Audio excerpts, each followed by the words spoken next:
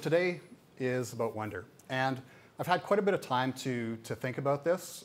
For me, it's a massive topic, and it's something that I think no one individual can tackle in its entirety, because everybody wonders.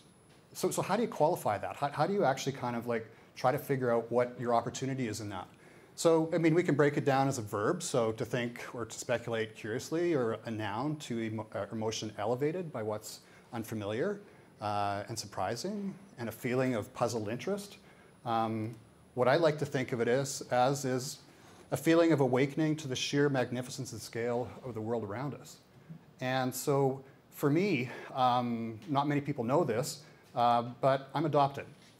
And my life started out in the care of somebody else for the first 3 months. And then I had these wonderful people that adopted me. But I'd always had this question. I'd always wondered about my birth mom. Didn't really think about my birth father at all, but I had conjured this vision of my birth mom for years, and right from day one.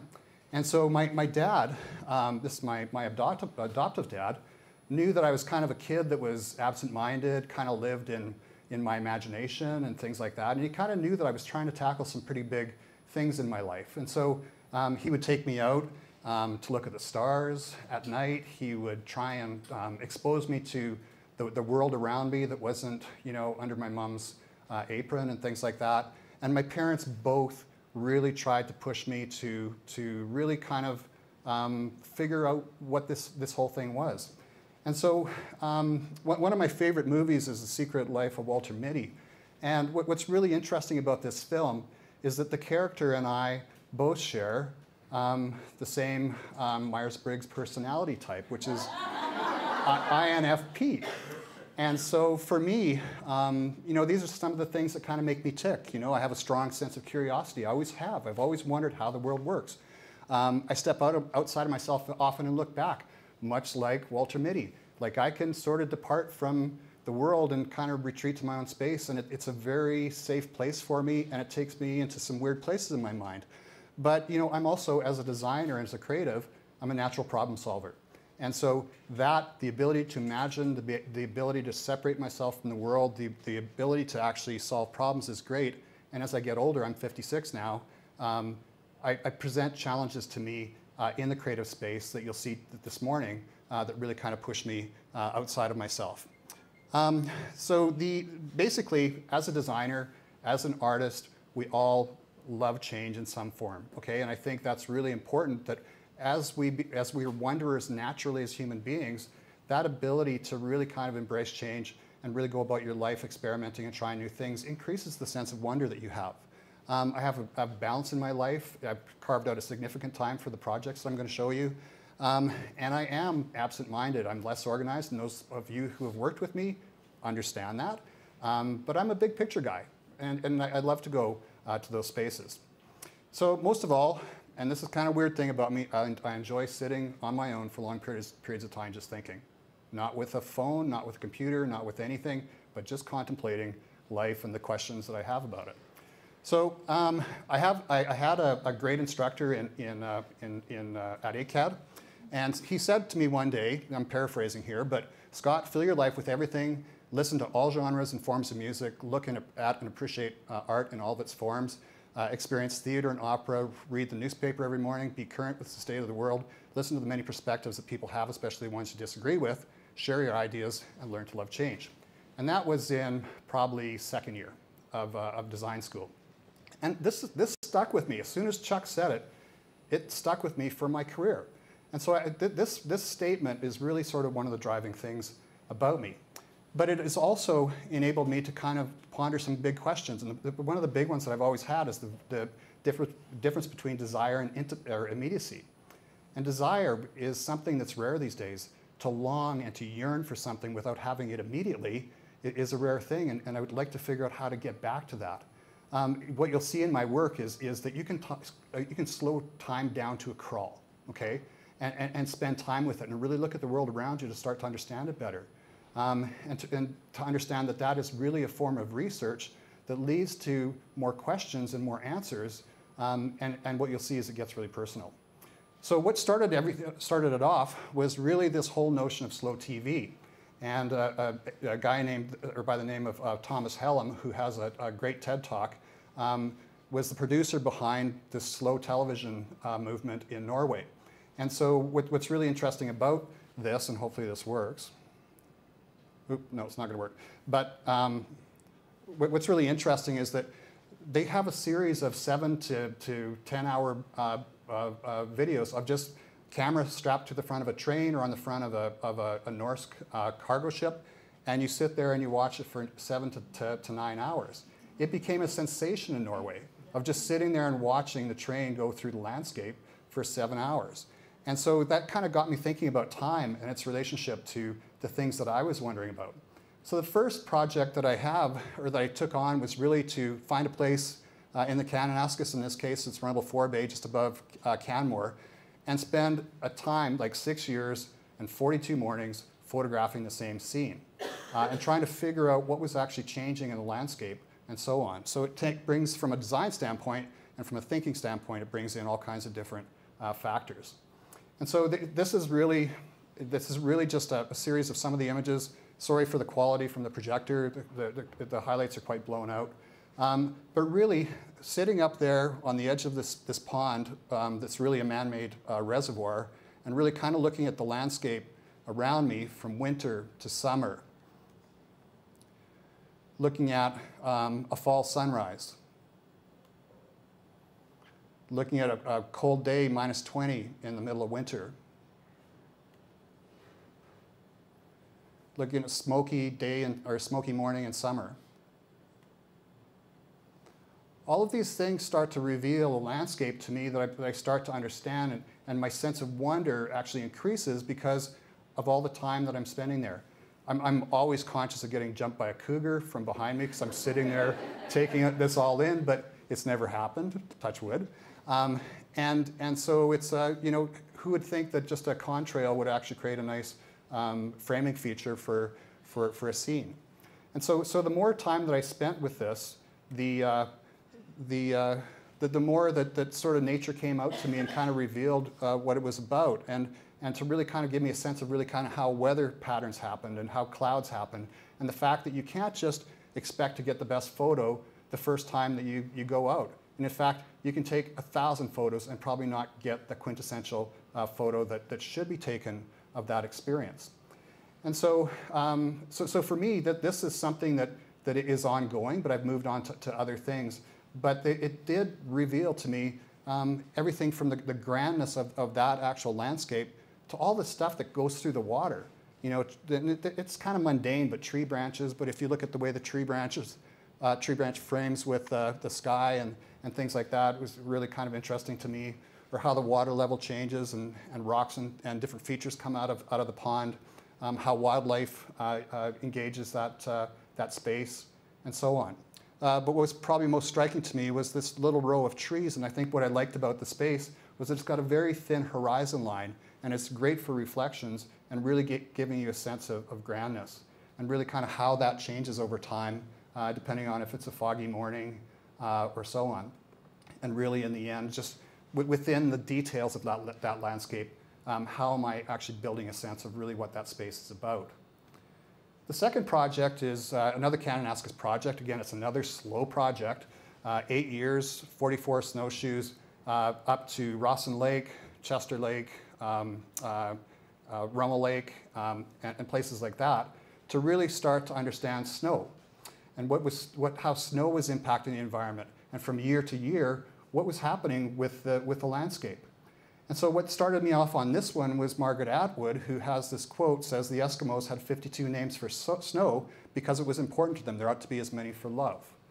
And so I started to do some research on various Inuit languages to try and prove out, are there 52 or are there 1,000 words for snow? And all of a sudden I find these languages, and for what we call snow here, or slush, or whatever you want to call it, they go into detail about snow and all of its conditions. And so I was captivated by this, and I thought, I wonder what that's about, and I wonder what I can do by just heading out into nature and starting to understand that.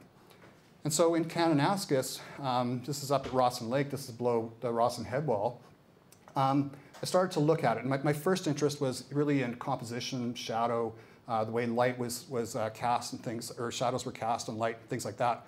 But then I started to notice within the landscape that there's these little trees, and you can't really see it here, but on this avalanche slope, this thing that gets pounded every year by avalanches, there are these single trees in the Kananaskis, and this is really something that really kind of fascinated me.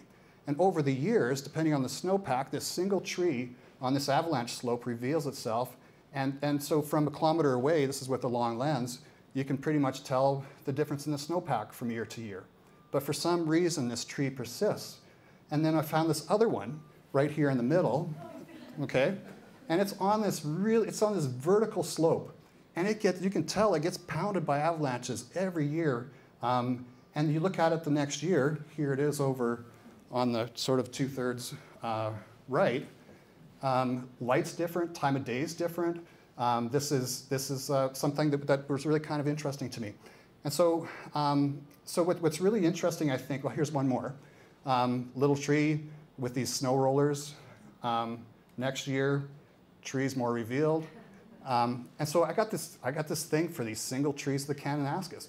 And so, but I think what's really interesting to me is that all of this revealed that in April, if you go in early April, between sort of like April 2nd to April 15th on a sunny day, the sun comes over the south col of Rawson Lake just enough, or actually comes up over the col to basically put light or really broad or bold sunlight onto the rock face.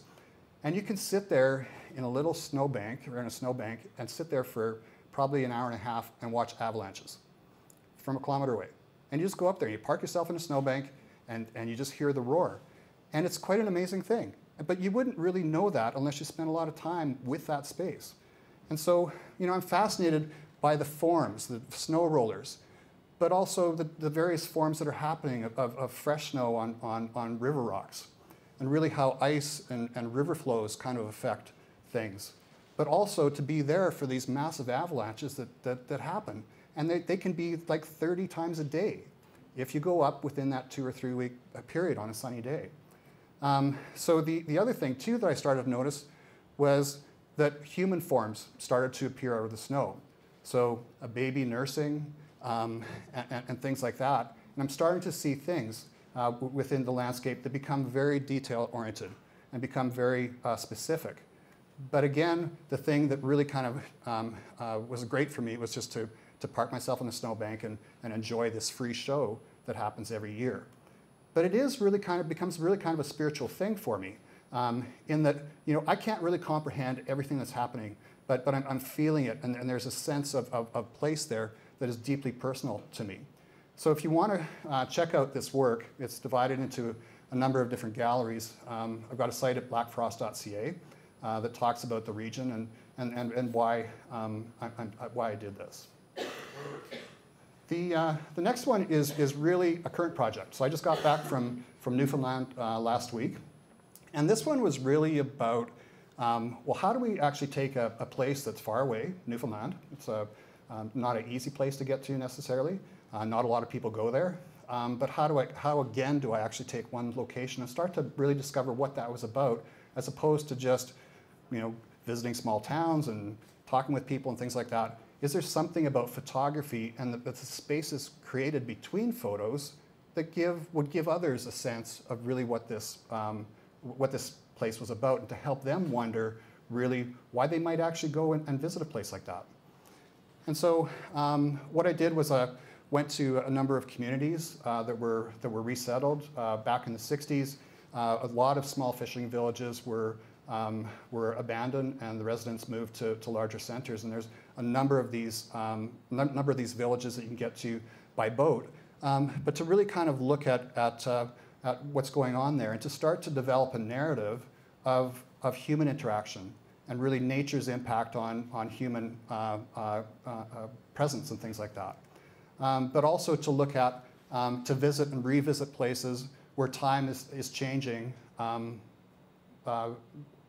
everything, okay? So you just take binoculars and really kind of look how, 3 years ago, these binoculars were starting to deteriorate, and just 2 weeks or just a week ago, what's happened there. So I'm looking at the world around me in very, very specific ways, but also developing a narrative. I was out there again like 3 years ago, and the pack ice was in, and it was an amazing iceberg year. But what's the relationship of the people that live in that area with nature, and the relationship of the window to the puffin, and really what might that do to build a sense of really what the space is between these two photographs. To really look at features of the landscape and icebergs and rock and things like that, and really kind of look at the different qualities of sky and sea and things like that, and nature and balance.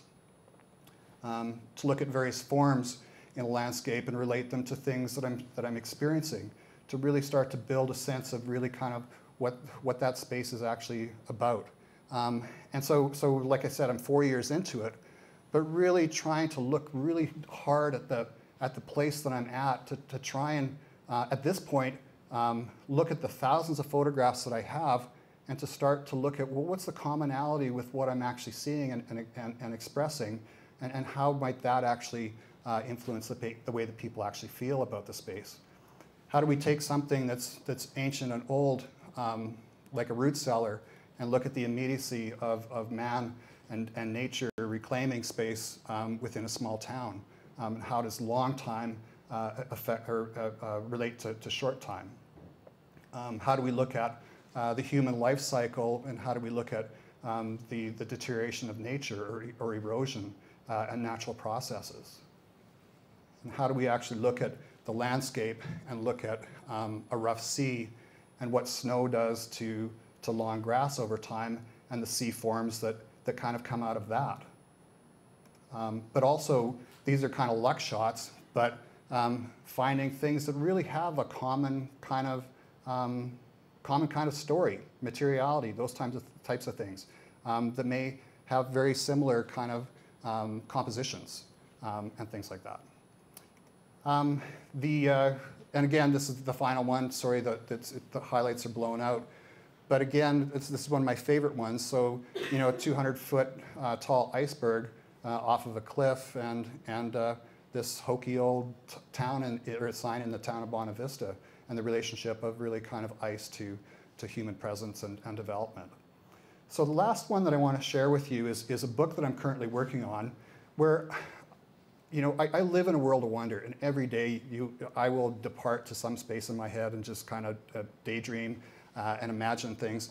But I think there's a great opportunity with intention to help others kind of consider the world around them, not necessarily the way that I'm doing it, but to challenge them with some ideas that they might want to explore. And so what I'm working on is called the Book of Moments. And the Book of Moments, the subtitle here is, or how to put more into life by considering and capturing moments that make it more meaningful and memorable. This is really a bit of a workbook of 100 sayings about moments. A moment's notice, a moment of realization, and so on. And going, a moment is a very specific thing, and it means something different to everybody. But moments happen every day and every second. And how do we actually consciously start to think about that in a way that actually improves our life or helps us better understand our world or the relationships that we have with others? And does a moment need to be like a big thing, or can it actually be quite fleeting and temporary? And so that the book that I'm working on is really a bit of a workbook. So this is just an example. So a moment of realization, the light bulb goes on, and in a flash, a chain reaction happens, and the synapses fire. It comes in the form of an aha, a quickening of the heart rate, and a 1 + 1 equals 3. Get out of your car and walk a route you would normally drive. It can be a few blocks or a neighborhood. Discover what happens when you slow things down and take in the details. Capture that experience in a series of 5 photos that tell a story. What did you learn? What do you realize that you didn't before? And so it's not a self-help book. It's really a bit of a manual for being more aware of your life and the things that are going on in it. And to challenge yourself to really kind of bring those up in your mind a little bit and realize that any moment can be significant. It doesn't have to be monumental. It's just something you need to kind of consider, that there is meaning, and moments do impact you, they impact other people. So how do you actually up-level those a little bit? And really, for me, it's really about, it is about wonder. It's about how am I continuing to think and look at the world around me, and how am I pursuing and hopefully coming up with new questions that I don't yet know or understand that are going to push me onto a new project where I'm considering the world around me in a different way. So that's really kind of what I'm about. I've never sold a photo. That's not the intention. I rarely show people this stuff because it's for me personally. There's really no commerce portion to this, maybe except for the book. But I think for me, it gives me a sense of me. It gives me a sense of when I'm, with all the craziness that goes on in my career at AU Arts or in my private practice, this is something that I claim for me that I reflect on. I go back and I look at this body of work, and it's about memory. It is about wonder, but it's also about telling me that it's okay to really slow things down and to really consider the world around me and to spend a significant time doing it. So for me, I'm lucky. I have a partner, Sue. We've been together for 33 years. Never had kids, have 5 cats. Life is pretty simple, right? At that point. I've got aging parents, which everybody has. But it does enable me to really sort of make sure that my weekends do give me that time to reflect and to generate the thinking that I need to. So really, that's all I wanted to share with you today, was just really, a different way of thinking about time, and really, what I would say is less about go, go, go, and where do you actually take the opportunity for yourself to slow it down, and to give yourself that time to really kind of consider what's going on around you. So, thank you.